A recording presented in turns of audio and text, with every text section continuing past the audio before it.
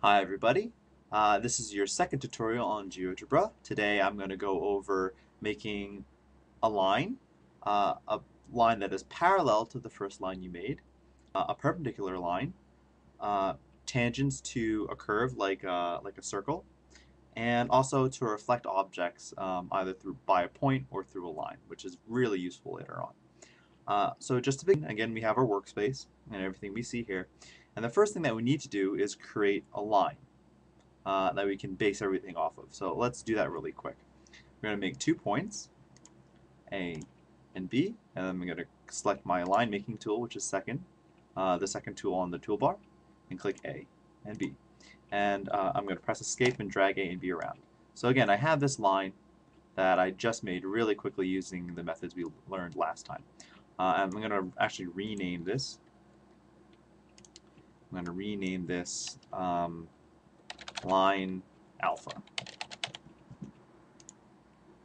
Oops. Another thing about GeoGebra is that it doesn't like when you put in minus signs, plus signs into names because it actually thinks that it's an operation. So it's really weird naming things in GeoGebra, and I'll get into that later on when you want to make more advanced constructions. But okay, so now we have our line alpha that goes through point A and B, and their line alpha is defined by A and B. So let's say we want to make a new line that is parallel to line alpha. Well, we have a tool for that. So the tool for that is this third tool over here, and you're going to have to go over that little red triangle that points down. And you want to left click, and select parallel line. You can see that for this, it says select point and parallel line. Well, in this case, some tools, you can either select an existing point, or by clicking, it'll create a new point for you, and then you can select whichever line is referenced to make this new parallel line. So that's what I'm going to do right now. I'm going to click anywhere. It's going to create a new point C, and I'm going to select the line that this new line needs to be parallel to, and I wanted to make it parallel to line alpha. So I'm just going to click on line alpha. So I have now this new line, which is little a. I'm going to rename that to line beta. Okay. So this new line, line beta, is parallel to line alpha.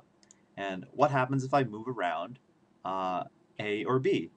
Well, it stays parallel. Because now line beta is defined as being parallel to line alpha.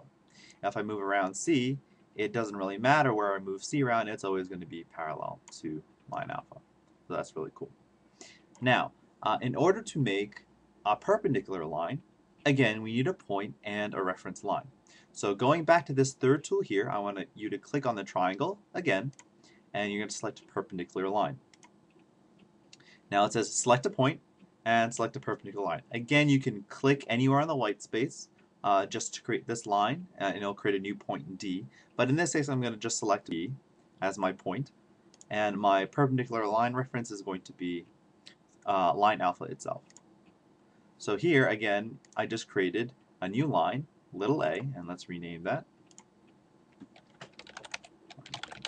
line gamma. So we know that line gamma is now perpendicular to line alpha, and from induction, we also know that's going to be perpendicular to line beta. So I can move that around, and it's always going to remain perpendicular to both lines. And that's how we make parallel lines and perpendicular lines in GeoGebra. Really powerful, really useful later on. Now, what I'm going to do is I'm actually going to delete things to clear my workspace because I want now to show you how to make tangents to a curve. So a quick way to do that is just go over to your algebra view right over here, and what you want to do is, since all these objects are based upon these three free objects, if you start deleting them, then the dependent objects will disappear. So just by deleting this, I can easily clear my workspace very quickly and start with a blank page. So with a blank page, I want a curve. Easy curve is a circle.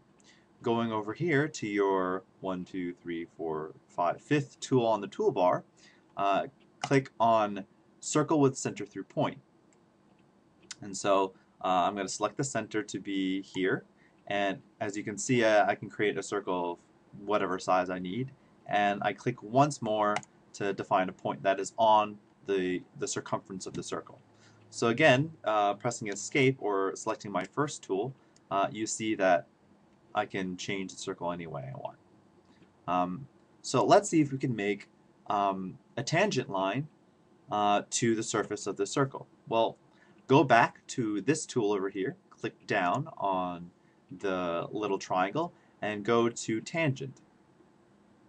And click on Tangent. It says select point or line, then select circle, conic, or function.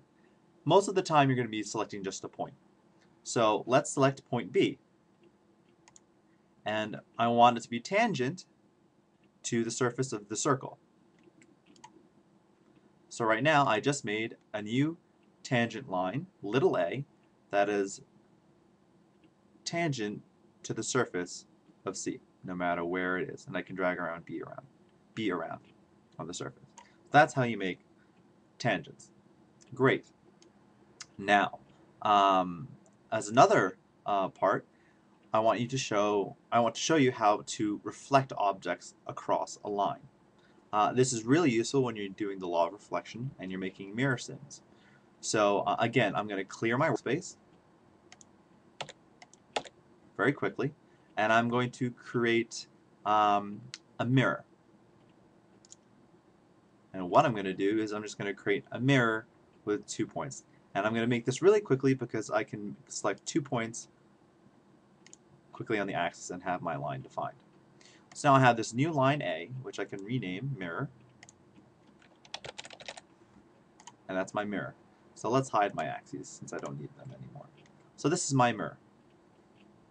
And I can drag around this point up and down, and let's say that's where the light strikes my mirror. In this case, what I want to do is I need to have a normal line. So let's make a normal line. Well, what is a normal line compared to a mirror? A normal line is always perpendicular to the surface of the mirror. Wonderful, we have a great tool for that. We're going to make a perpendicular line through point B to the surface of the mirror. You have your normal line immediately. And so let's make another point, a free point A, or C in this case, that's going to be the point that we're going to reflect across this normal. Now, what do we use in order to reflect this point C across this boundary of this normal line? Well, you go over here, reflect object about line. So you want to click on this. What object are we going to reflect? We're going to reflect object C, and then we're going to reflect it across this line. So now this new object is dependent on C. It still stays bright blue, but that's just a little bug in the program. But if I move C around, you see that, hey, it changes. So creating maybe a segment between C and B, and maybe a ray from B to C, you can quickly see by dragging around this point that it obeys the law of reflection, no matter where I am. So that's a really quick way to do a quick sim. And hey, you can even hide this, to hide the normal, since it doesn't really exist. And it still obeys the law of reflection. That's it. Thanks for listening, and look forward to more tutorials on GeoGebra.